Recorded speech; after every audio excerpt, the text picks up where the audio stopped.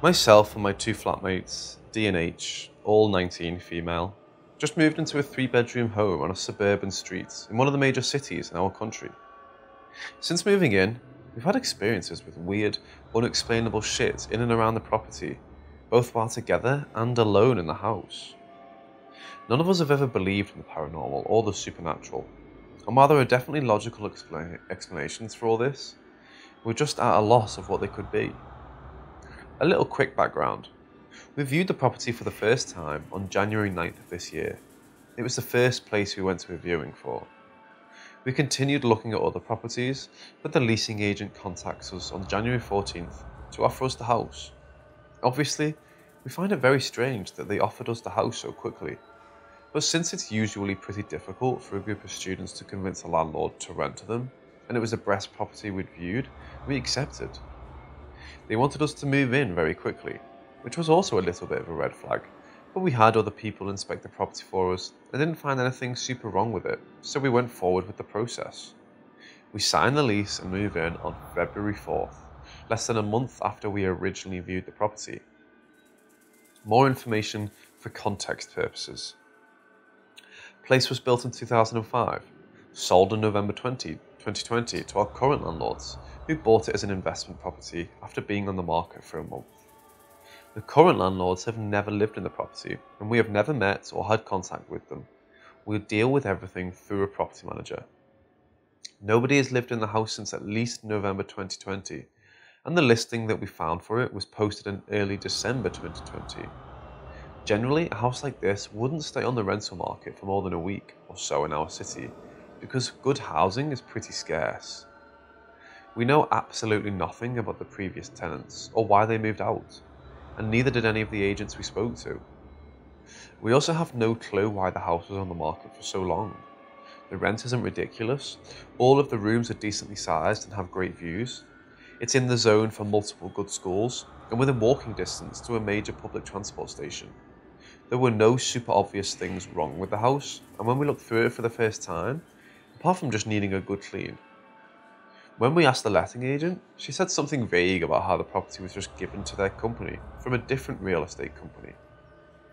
Our house is at the end of a shared driveway with two other houses. You have to go up a set of external stairs to get to the front door. Downstairs we have an open plan lounge and kitchen and a small bathroom. Upstairs are our 3 bedrooms and another shared larger bathroom. The house backs onto a small hill and then a busy main road.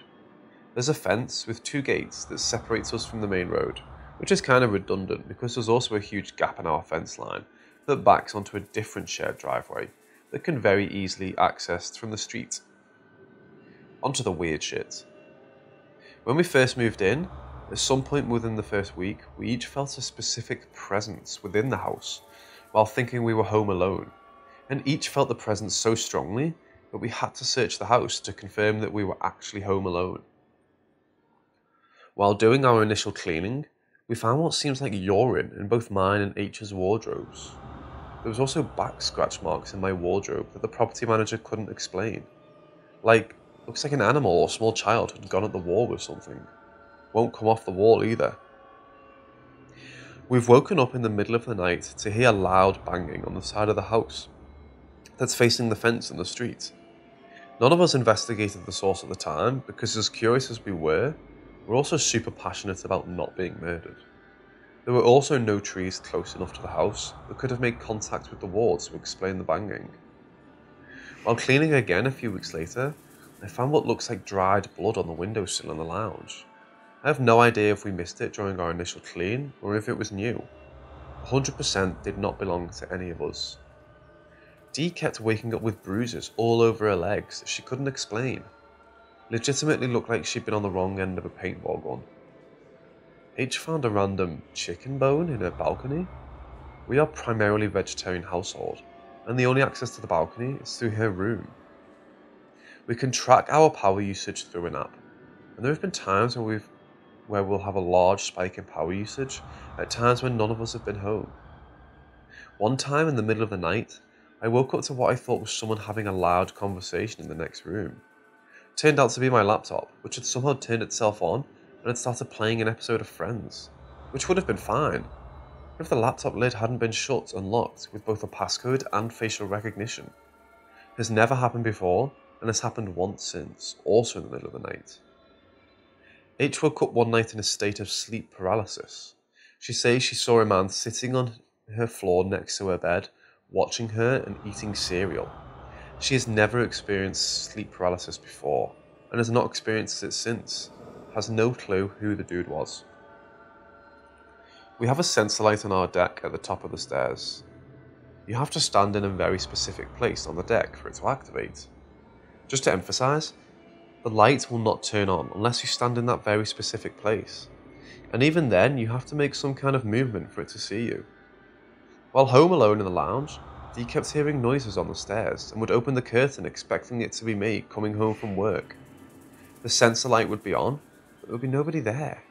This happened multiple times throughout the night. This type of sensor won't get tripped by wind or light, and there are no trees or plants nearby that could have tripped it either. It's not just us experiencing weird shit. One night while Dee's boyfriend was over, Dee and I left the house, leaving him at home alone. H was at work. He texts us shortly after we leave the house to tell us that Dee's bedroom door shut on its own, and then he heard distinct footsteps down the middle of the stairs. Dee's boyfriend, as a note, is the most cynical motherfucker on the planet.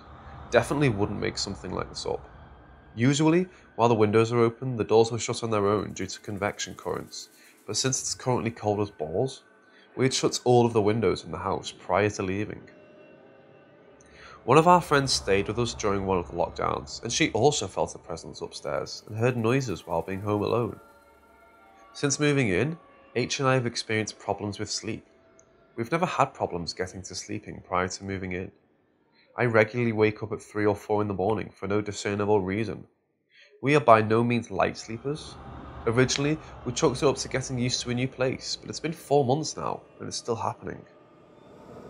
In addition to all this, there have been more instances that we can count where we'll hear weird noises from somewhere in the house that are outside of the standard house-making noises as it cools down, and creaking pipes that we just collectively decided to politely ignore. Again, in the interest of not getting murdered. And finally, we have felt distinct, simultaneous declines in our mental health since we moved in. We were each super keen to move out and be independent, but we've all had a significant drop in our mood and well-being, to the point where Dee has had to up her antidepressant dose. There are other factors that could possibly have affected it, but each of us has experienced a kind of low energy that we haven't felt before we moved out, and we couldn't explain it. Our hypothesis. Obviously, all of these events have some kind of explanation, unrelated or not. All of these things could very well be unrelated and coincidental. We're just considering things that would explain all of the strange shit that's been going on. Kind of half as a joke, kind of not. Our first hypothesis is that we have a poltergeist of some kind. Would explain the weird noises, the bruises, the low moods, the waking up in the middle of the night, sounding like someone is in the house when there isn't, and the person sitting on H's floor. We've talked about drawing protection runes on all of the entrance points to the house and saging the place, but beyond that, we don't really know what else to do apart from just accept life with our quirky new roommate and hope that they don't go all Annabelle on us. If the place was haunted, it would definitely explain why the agent was so keen to get rid of the property so quickly to a group of naive teenage girls, because we've had no other serious problems with the house. Our second and probably 10 times scarier option is that we actually have someone living on or around our property. There are 2 possible places where this person could be staying. We do have an attic, but the only internal access point is in the wardrobe in my room, and I definitely would have heard somebody climbing in and out of that access point during the night, or noticed stuff being moved around. There might be an external access point on the roof, but we haven't been able to get up there to check. We've heard stuff coming from the roof before, but nothing that we could really definitely say was somebody climbing in there from the outside, or someone moving around up there. The other one is a space underneath the house that we've affectionately dubbed the murder hut, because to be honest, it looks like a serial killer's den. When we first moved in, there was a collection of old furniture there left by, we're assuming by the last tenants. A rug, a chair, a set of drawers. but nothing concrete to suggest there was someone currently living in there. No sleeping area, no food scraps or garbage anywhere. We also thought of the possibility of somebody not physically living and sleeping on the property, but maybe someone just regularly walking onto the property through that big gap in the fence and causing problems. We're really at a loss of what's causing these things. We're getting a security camera for the front door and now deadbolts on the gates outside, in addition to trying out cleansing and purification rituals, just to cover all of our bases. We're also thinking of requesting information about the previous tenants from our property manager and asking about getting the hole in the fence fixed. Can't afford to fix it by ourselves. And we're just being dumb and paranoid? Or is this actually something strange going on in our house?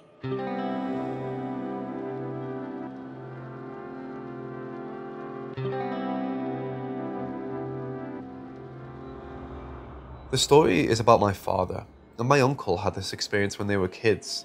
Fair warning, it might get a bit lengthy. My father and his elder brother, my uncle, were like best friends from childhood. My father used to live in a joint family. He used to live in a very small village called Maharashtra State, India.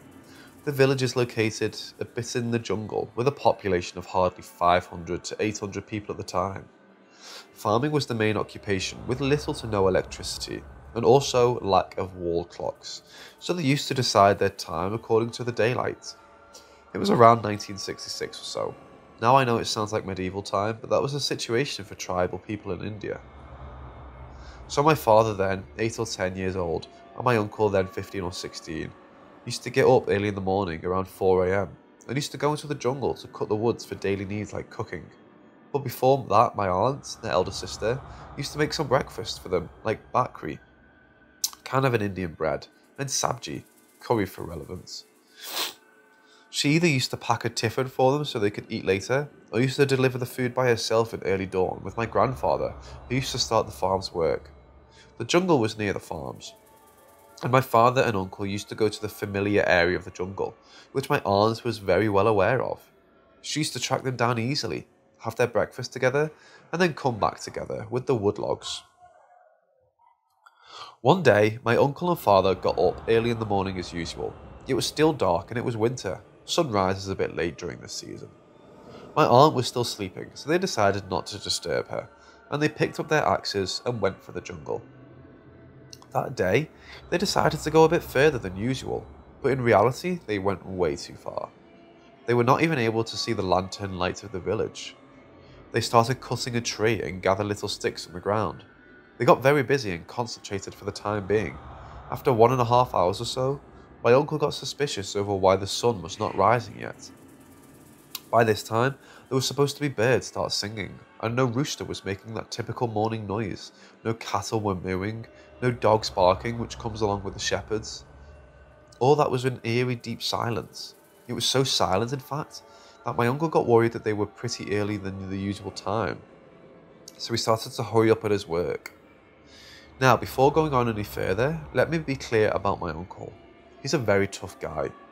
Nothing scares off the dude easily, and he's respected by the whole village. Same goes for my father. But this time it was different.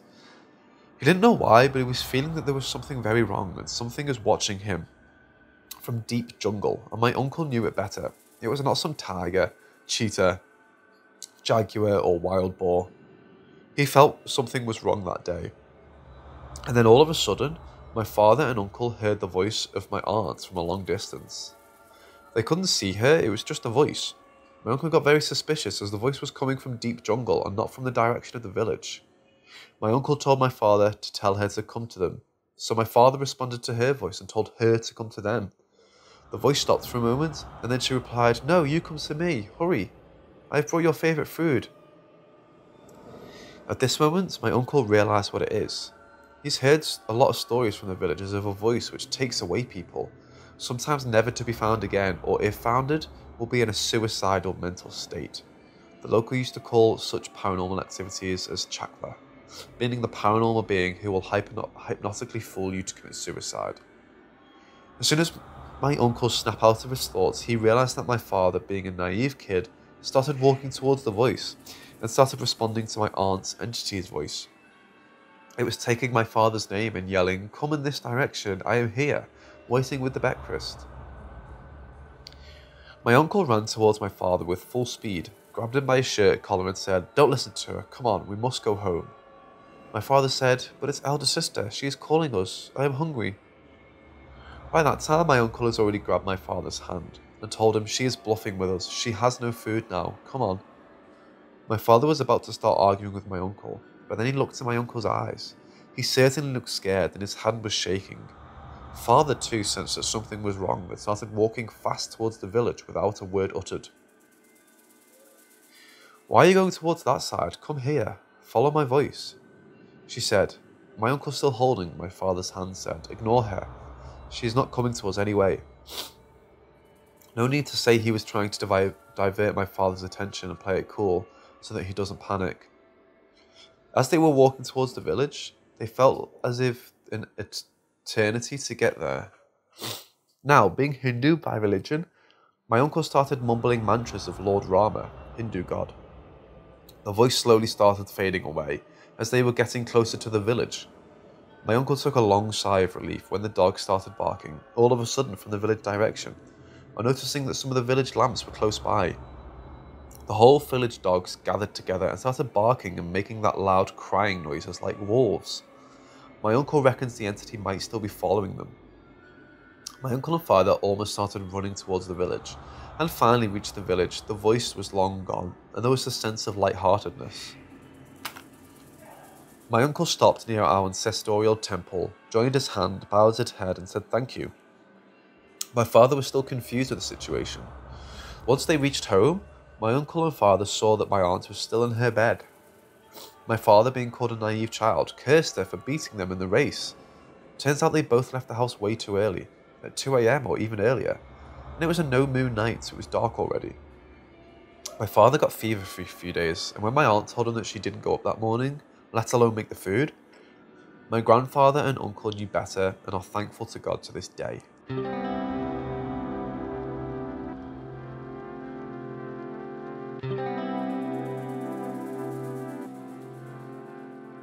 About 5 years ago, I had just moved into a new house with my wife at the time, and 2 kids aged 2.5 and 1. My 2.5-year-old was very articulate for his age, and so one day we were walking out the front door. He points across the house and asks, "Mommy, who's that little girl over there?" Well, my wife and I just kind of froze, because he was kind of kid that never made up any imaginary friends or anything like that. But the moment passed, and we kind of forgot about it. About 6 or 8 months later, I remember I was in my bedroom late at night. I have a large window in my bedroom that looks out into my backyard. I also had a couple strings of lights overhead that illuminated the yard perfectly. One night, I was up studying for a class the next day. When I looked outside, I saw that my kid's swing set had one swing going back and forth in a perfect pendulum motion, like someone was on it, while the swing next to it was dead still. This was not the first time this happened. It was the third, I think. But it was the instant that I remember the most clearly and took the most notice. I honestly have no idea why I didn't think to tell my wife or to take a video, but I just stood there in the window and watched it for about 2 minutes, and it kept up perfectly consistently. I grabbed my flashlight and walked out to my deck to get a better look. Still swinging. I'd been studying lots of science classes at that point, so my head was in the space of, I'm going to figure out the rational explanation of why this is happening. It was breezy out, so I walked up to the swing set and held my hand in different places around the swinging swing, and no breeze. Plus, the swing next to it was still dead. Also, my thought was that if it was the wind, there was no way it could keep a perfect back and forth motion. If a swing gets even a little of it, it would have collided with the one next to it. Anyway, I'm not sure if I had the previous encounter with my son in mind or not, but I had a very certain feeling at that moment that there was a little girl swinging on the swing. Almost like I could see her, but obviously couldn't. I also felt very at ease and not frightened at the least. Then after about 5 or 10 minutes, I stopped the swing just to see what would happen, and it remained stopped. I remember apologising out loud to the girl for stopping the swing, and told her that she could swing whenever she wanted to, but it never happened again after that, and I haven't had any additional encounters in this house. I looked up public records and asked the landlord if there was ever any little girl that had died in this house. Nothing. The only info that I could collect is that a few years before we moved in, there was an elderly woman who lived here for 20 years, but the owner had the landlord kick her out in fear that she would die in the property, so she had to move in with the family a few states away.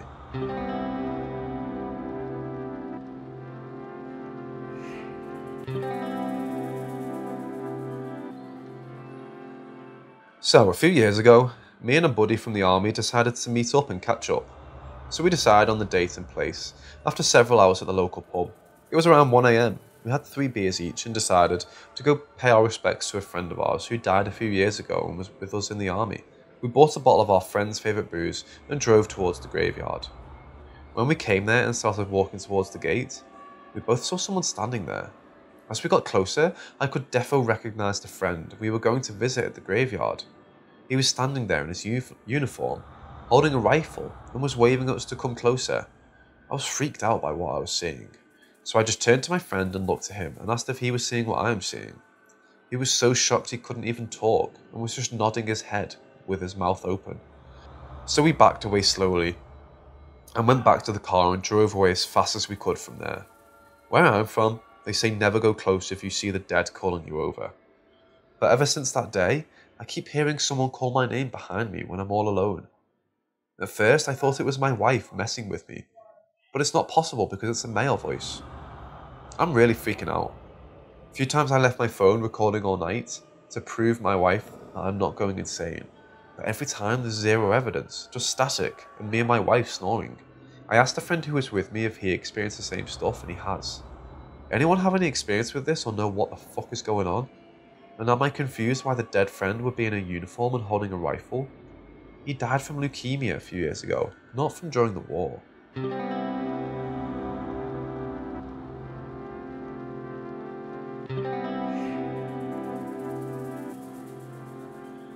I wanted to share a story from my childhood with y'all.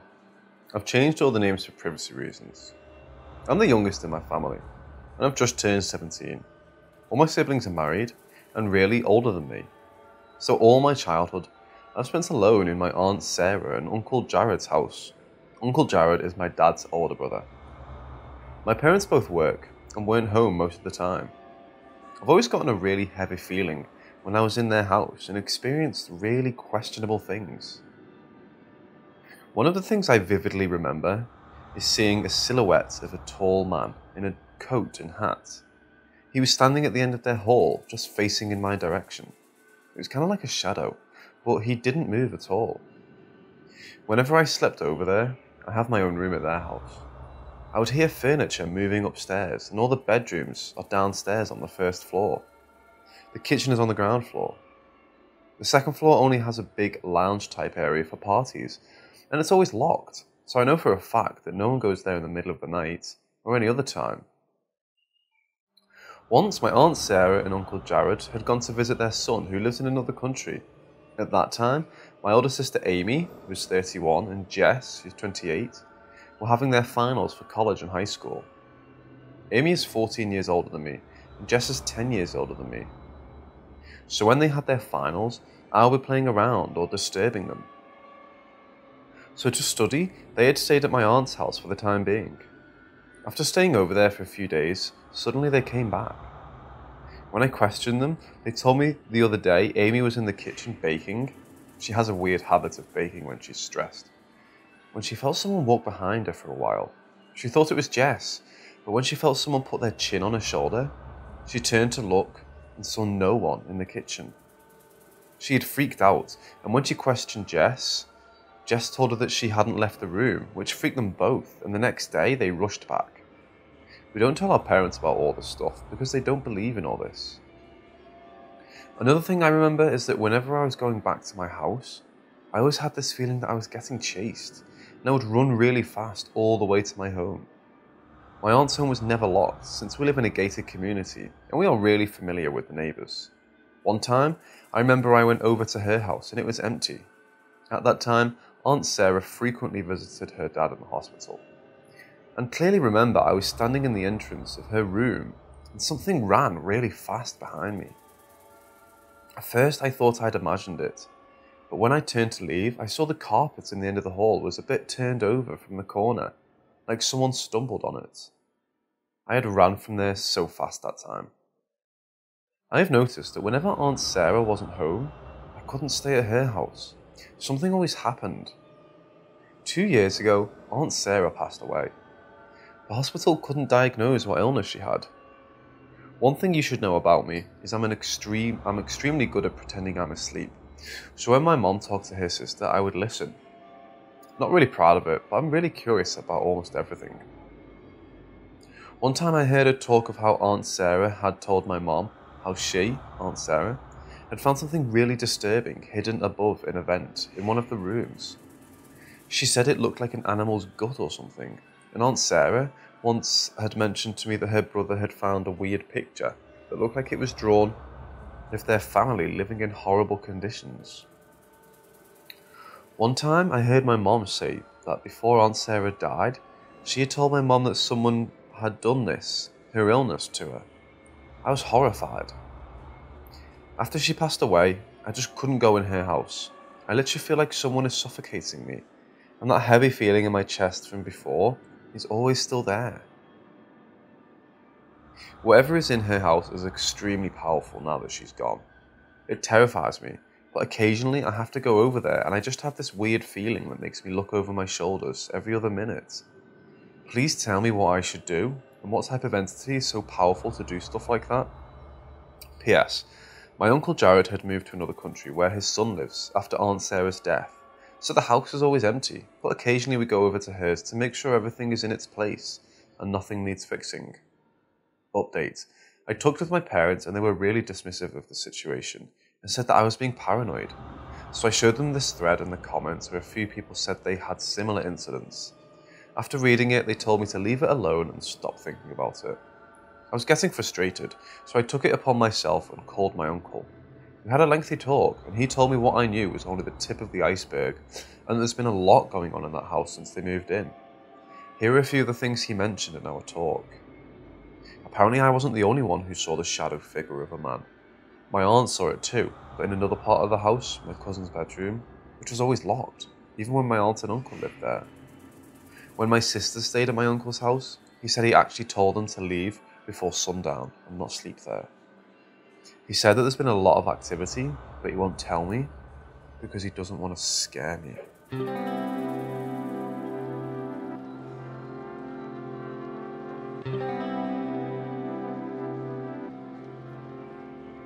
I absolutely love reading other people's experiences on this page, so I thought I would share one of my own.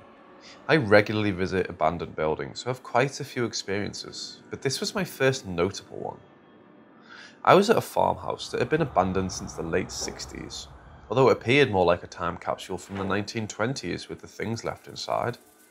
This farmhouse was quite literally in the middle of nowhere, nothing but hills and fields as far as you can see. The inside of the house was fully boarded, and so it was pitch black inside. On entering the house, there was an instant feeling of being watched, but maybe that was just because it was so dark, it instantly had that creepy vibe. I had forgotten to grab my torch from the car due to the excitement of finding the house, and so me and my boyfriend were using our phone torches to look around. Once we had scoped the whole building, we decided to start taking some pictures. We were in one of the upstairs bedrooms at this time. As soon as I mentioned taking a picture, we both heard a noise directly behind us, as if a chair had been scraped across the floor. We both looked at each other, thinking the other person had accidentally kicked something, but of course, neither of us had. There was a stool in the room at that time, which I then scraped across the floor out of curiosity, and the noise was pretty much the same. Either way, I dismissed this. Old houses do make noises, albeit nothing quite like something scraping across the floor. We continued to go ahead to take some pictures. The first picture my boyfriend wanted to take was a photograph, likely of the previous owners. The photo was an old black and white one, you know, the ones where they never smiled. Naturally, just to add to the creepy allure. As he went to take the photo, his phone literally shut off. He had never had trouble with his phone prior to this, but it literally shut down at the exact moment he went to take a picture. At this moment, I started to panic a little bit, and with my phone now being the only source of light, I thought it best that we leave whilst he tries to fix his phone. As we were stood outside, I felt very unwelcome. I was also panicking as my boyfriend's phone was now not responding to anything, and we didn't have much money at the time, so there's no way we could have afforded a new phone. It was at this point that I decided to talk to any potential spirits that may be around. I explained the circumstance of us not being able to afford a new phone, which is hilarious now that I think about it, and apologised if they felt I invaded their privacy. I then asked if they could fix the phone. After at least 10 minutes of trying to fix the phone, as soon as I asked them to fix it, the phone immediately came back on. After this, we did decide to go back inside. This time around, being inside felt completely different. I felt almost welcomed, but only to explore downstairs. When I looked upstairs, I felt sure there was someone looking down at me, almost as if they were being sure I would not return upstairs. This could all be a series of very freaky coincidences. Or maybe there were previous owners still there who were very protective of their home. The place has become more popular in recent years, and many of the personal items of value in the home have been stolen, so it would explain why they wouldn't welcome visitors.